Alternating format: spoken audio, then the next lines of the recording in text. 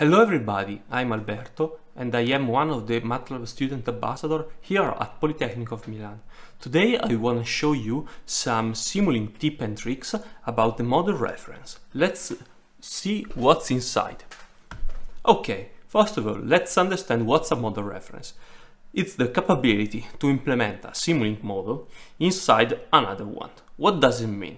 It means that if you consider this as a Simulink model, so a main that contains some variable, a subsystem, and a display, it will be, if we want to implement the model reference, a main that contains the parameters and the display, and another model reference file system that contains the subsystem that does the computation. Why is this so important and will increase the performance of the system? Let's see. The advantages are the modular development. I can stitch together different blocks to build the overall system, and this is very helpful to use different components from different sources to speed up your building. Then the model protection. I can protect each blocks to avoid the possibility to change some parameters and to hide the complexity of some blocks to the final user.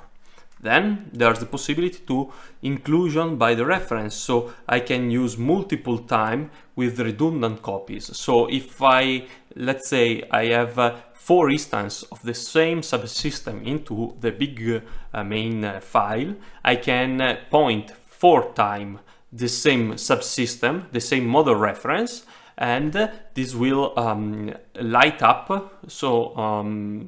the system. So we don't need to copy 4 times the same file, but we can use one and point it 4 times. Then there's the possibility to do the incremental loading. I can build some, let's say, layer. I can build a model reference that contains that is contained by another one that is contained by another one. So it can be pile one above each other to build the overall system. And then about the advantages, there's a possibility to use acceleration, so I can compute the code just in time to speed up the computation. So as you see, Simulink has the possibility to use the acceleration mode that compute the code just in time to run the script, and if you need to repeat it iteratively, will speed up the performance. Then the possibility to use the incremental code generation.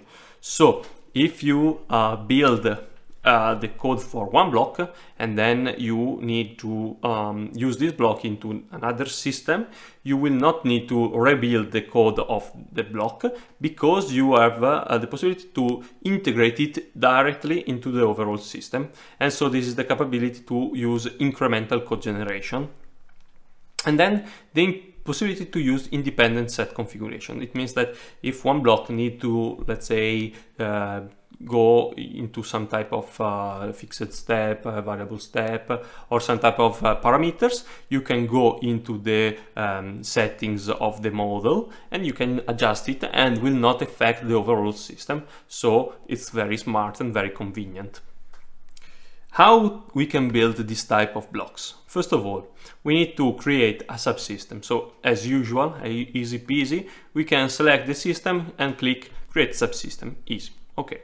Then second, we need to select block parameters and then treat as an atomic unit. So it means that the Simulink will consider the block as something that has an input and an output, and it's unitary, will not be split during the computation. And then we need to create the model reference. So we need to convert to and then select reference the model. It will generate the model reference. Okay. But what if we want to protect this type of model? Let's see.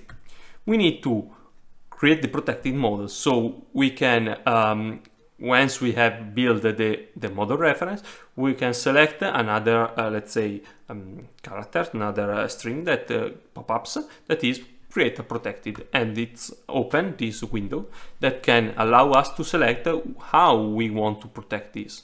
And we have different options. We can use a read-only, so we can see but not write. We can use the simulation, so we cannot even see what's inside, but we can only have the block and say there's something in input and something in output. And then there's the third one, that is the code generation. We can co-generate it on our PC and then deploy already the code. That is something helpful if we don't want anyone to access to what's inside our block. And now let's see in MATLAB and Simulink how to build this. Here we are. So, as we said, first step, select what we want to be the model reference. So we leave out the let's say the source and the display. Then we can select, right click, and then create transsystem from selection. Ref. Perfect. Now what we need to do now? Okay, we fix this. Perfect. Okay, right click. Okay, beautiful. We no longer call it subsystem, but we can say it's a cylinder. Okay, perfect. Right click. Block parameter subsystem. Perfect. Then treat as atomic unit. Okay. Now it becomes with the contour line a little bit thicker.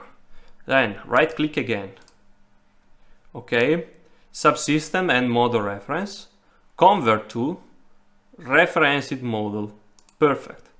Now will pop up a function, Windows, that will do some type of computation in order to ensure that our model is capable to be model reference computed. So first of all, we need convert. We click convert.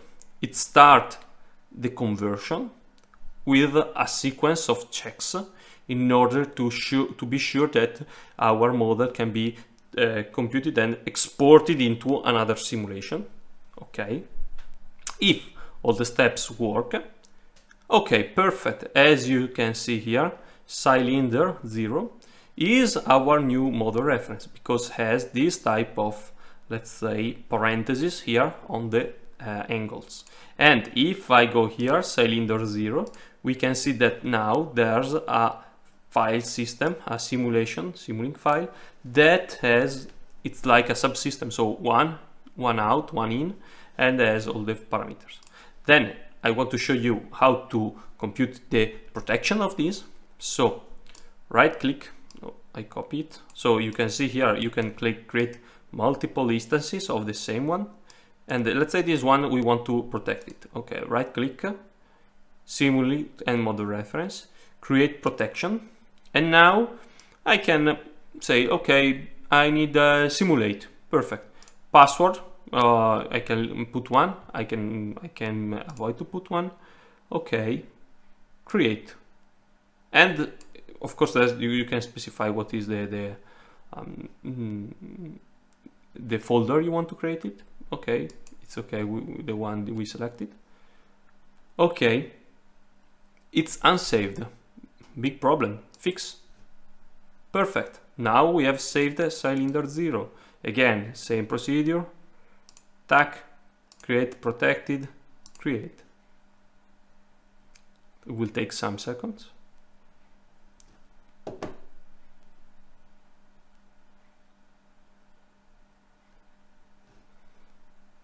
You can see here, uploading model reference sim target.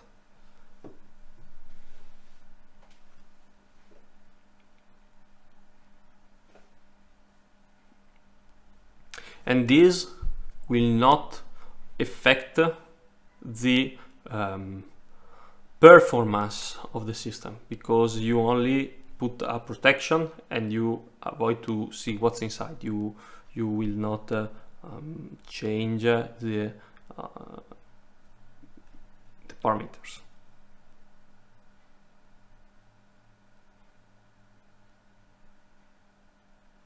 Okay, here we are. And as you can see now, there's this little icon here on the bottom corner. If I double click it, I no longer can go inside. And also, there's an interesting thing.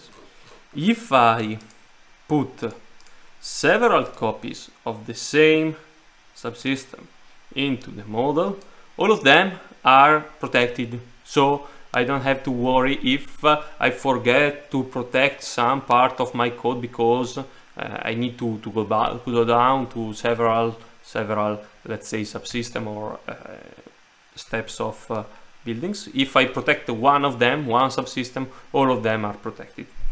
Okay, perfect. Let's switch back to the slide. Speaking about performance analysis, I want to show you that I run different tests. The one that is the startup, it means that from scratch we build the simulation and it's load all the parameters and create the overall workspace. And then 3 runs of the same file in order to see if the performance are consistent. And as we can see clearly, the model reference is the best one, runs faster. Okay, I hope you enjoyed this video. If you want to see other content from MATLAB Italy, follow our channel, and if you like this video and the other one, please leave a thumb up and share this content with your friends. Thank you and see you next time.